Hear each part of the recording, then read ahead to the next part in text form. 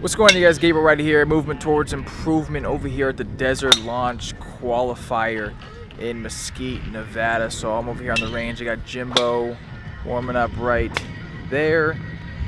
Day 2, they have 3 days worth of qualifiers. Thursday, Friday, Saturday, and the tournament's held Sunday. So each grouping they do, everyone's warming up and they all go to the tee. Yesterday 2 people were hitting at once. Now they're doing 4 people. And maybe out of 20, 40, 50 guys, they take the top 6, the top longest drives, and then those guys get into the championship. So we're out here. Jim had a couple drives in the 390s yesterday, 393, 398. Not good enough, so he's gonna try once more today. Warming up over there. Hopefully he gets through. Pretty badass views over in Mesquite.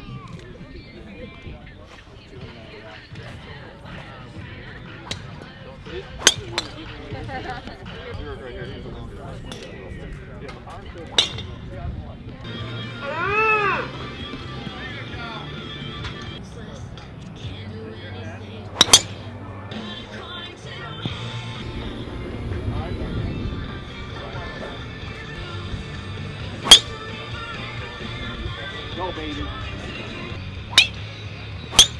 Come on! Go! Go! Oh, my God, right there.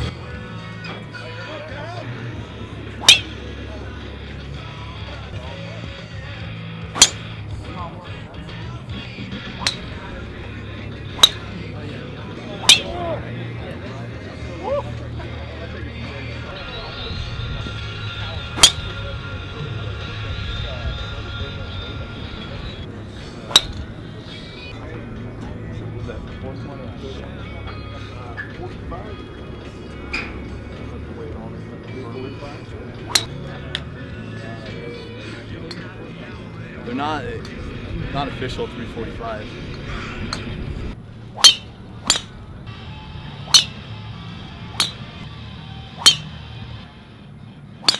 Oh.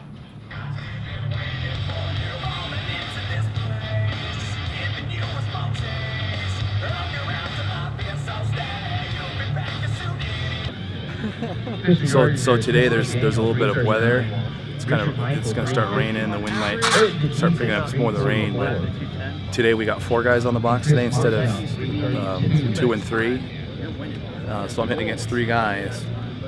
I hit it 345. We're kind of hitting it in the wind. It's kind of rainy, so I had a really good ball. So over the next hour or so, I'm gonna see if I'm gonna make top 6 to get into the Desert Launch. But it's different. It's different than once you get into the tournament. It's double elimination, so you have to just beat the 3 other guys on the tee or 2 guys. You just got to get into the top half of your group of 4. And out here, you're trying to beat 60 guys over the course of an hour, where the conditions can change. So I finally had a good set. I like being in that left slot, so I tend to pull balls if I hit a good one. So hit a dead straight ball off the left center. And yelled at it, so it was kind of awkward. No one really reacted to it.